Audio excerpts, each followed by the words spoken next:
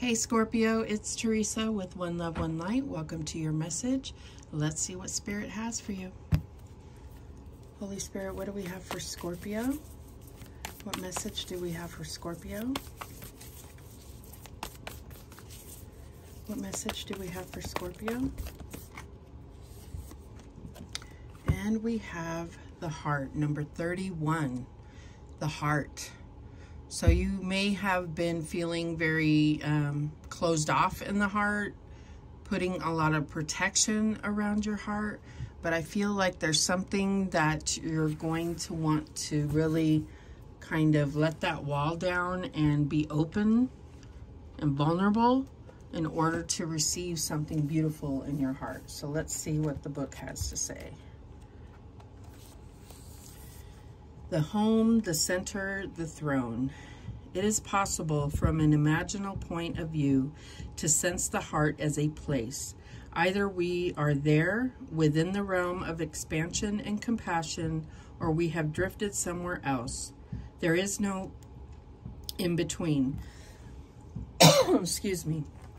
It is common for us to leave this archetypal center without realizing it, as the world, with its seductive twists and turns, offers us frequent departure. We may even become a stranger to the landscape of the heart, leaving it vacant for long stretches of time. The seat of the heart is often reclaimed by nature, music, dance, and the presence of children or animals. This card encourages us to move past the layers of life's tangles and knots and enter the wild and sacred center of the self. The most precious throne in the galaxy is awaiting your return. So when in light, it's expansive, knowing, and gentle clarity. And when in dark, it's fraught, tangled, and betrayal. So it's really asking you to come back to your heart space and, you know, thrive from your heart space. What else do we have? Okay, and we have conclusions are within reach, the full moon eclipse. So I feel like there may be a reason that you have kind of abandoned this space for some time. And I feel like there may be maybe an apology coming to you or forgiveness coming to you. This could be a conversation, a energetic feeling. This could be anything that brings closure to whatever happened to kind of make you feel like vacating your heart space. Okay, we have, how does my body want to move today?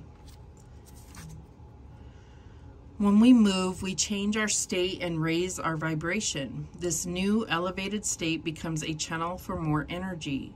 Are you moving your body daily? Are you passionate about it? Is it time to try something new? How does your body want to move today? Listen and joyfully do.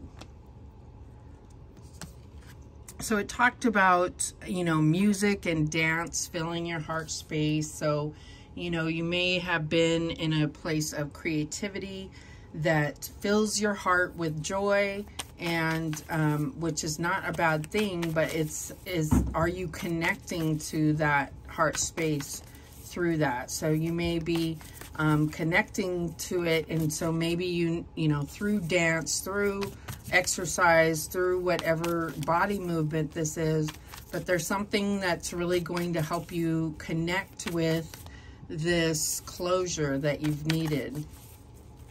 All right, what else do we have? Okay, we have the Ten of Wands. So yeah, I feel like there's a lot of these little branches and stuff here, and there's these brambles here, and there's these, you know, woods here. There's a lot of like blockage I'm seeing. So I feel like there is a need for this closure, for letting go of things from the past, kind of letting go of the things that are kind of clogging up your energy, that may be lowering your vibration. We have the Father of Wands. So this may have been, you may have been dealing with a fire sign, or this could be you. This could be, you know, someone that was very controlling or dominating in some way. Doesn't have to be. This could be you. Like I said, it could have been a very passionate relationship. But I also feel like, you know, they're, you know, sometimes very passionate people are extreme in their emotion as well. What's the challenge here? And we have the Empress. So yeah, I feel like there is some type of challenge with the feminine energy of like the nurturing energy, the like feeling like you can't grow. You can't grow when you have all these brambles like blocking you. Abundance and feeling supported and nurtured. There's just this controlling element here. So that may be what kind of closed you off from your heart space. What is the advice from Spirit here? And we have the Three of Wands. So this is about like putting in the energy to change your future to what you truly desire and what you truly deserve. So I feel like that's where your focus has been, but it's also looks like this is blocked off to a certain thing. And I feel like you have to open your heart to actually receive this. What's the outcome here? And we have the Seven of Wands. So I do see you standing up for yourself. I do see, you know, really standing out too. I feel like things may come up against you, but this is you standing out from the crowd, standing up for yourself. Things coming against you and you still having the higher ground here. Wow, at the bottom of the deck, the Strength card. So there's no need to fear. You are strong enough. This is reassuring you. You have this Nine of Cups underneath that you're strong enough and you deserve to have your wishes come true. That's what I'm getting here. All right. Let's clarify. Show me this Ten of Wands. And we have the Five of Cups. Yes, there's a lot of regrets. There may be guilt. There may be sadness of, you know, pain of things that you went through in the past. And there's a need to let that go because you have so much joy to be had, so much love to still create and to be experienced in your future and in the present. Show me this Father of Wands. And we have the Queen of Swords. So yeah, I feel like this is giving yourself that credit for cutting that out and really putting yourself first and going forward with your future. Really, it takes a lot of strength, and a lot of people that haven't been in situations like this, where they've been in a controlling environment, maybe even abusive environment, don't understand how the strength that it takes to get away from something like that. Show me the Empress. And we have the Nine of Wands. So yeah, I feel like this is like what you have to clear out in order to get to the Empress within you. This is what you have to clear out so that you can grow, so that you can heal those wounds that you still have left within. Show me this Three of Wands. And we have the Tower. So yeah, it was a devastating event that happened, but this is like also everything happened for a reason. This was divine intervention that helped you, and your angels are with you, and now it's time for this beautiful new future. Show me the Seven of Wands.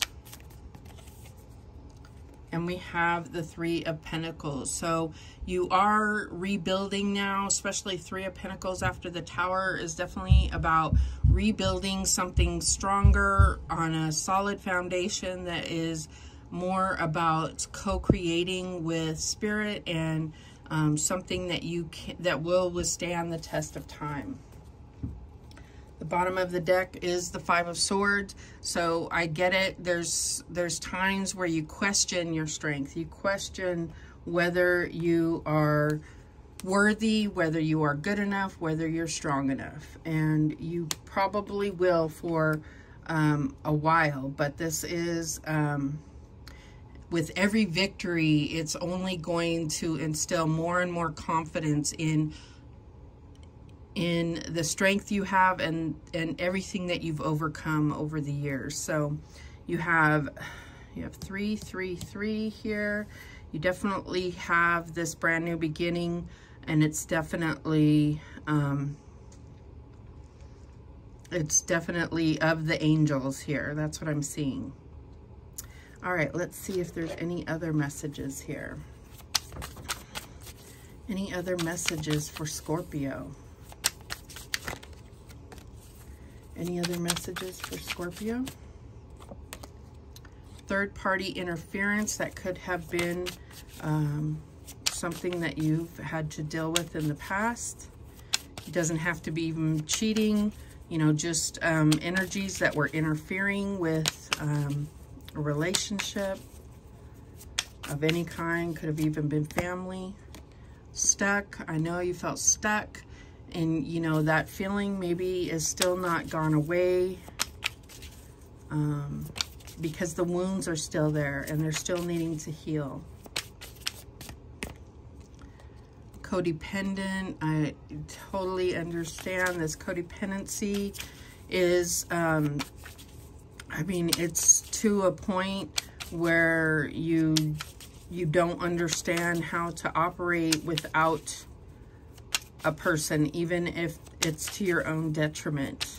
I get it, but I feel like you're getting out, or you've gotten out, and if not, then I do see this divine intervention happening. Prepare. Chaser, so you may have to deal with that, but just know that as long as you keep, as you understand the strength that's imbued to you by the divine, you do not have to go back. Autumn, so autumn may be significant to you. Self-love, this is crucial. Self-love and understanding of how strong you really are. Whew, I feel this. Separation. Yeah, it's like getting away from it is going to be the key, because that's when you truly understand how strong you really are. You can't understand that when you are engulfed in their vibration. You cannot understand it. And dazed and confused. It's going to feel that way at first. It's definitely going to feel that way.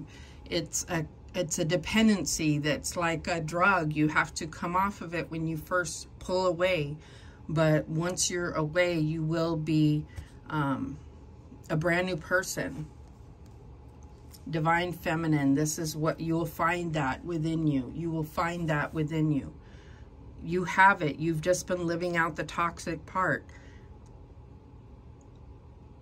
Wow, this is beautiful. I'm pulling for you. I'm praying for you. I don't know who this message is for, but there's definitely energy coming your way to really help you be victorious in this situation. You have the strength. You can do it. All right, those are the messages that came through for you. Thank you so much for watching. I do appreciate it. Please, please, please subscribe. And remember, the universe has your back, and so do I. Take care.